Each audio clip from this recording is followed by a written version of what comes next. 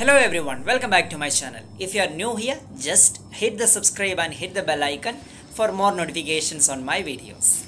Today I am in front of you to show you my YouTube family an old artifact which had been recently found from Kuwait city. Okay, it is almost more than 800 years old as per the archaeologist from the city.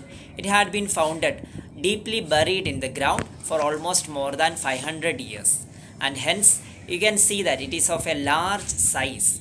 It's almost having a maximum capacity of nearly 300 liters. Okay, it had 1,000 years ago in the households of Kuwait city, majorly for storing things.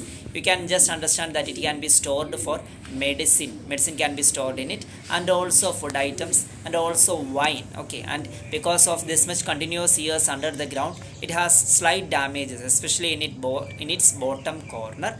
And you can see that this is a large pot, and it can be used as a household item for what we can say roughly almost near to 200 or 300 years. And this pot, it depicts the history and culture of Kuwait city, as it is an artifact of more than 800 years old as per the archaeologist. So I hope you liked today's video.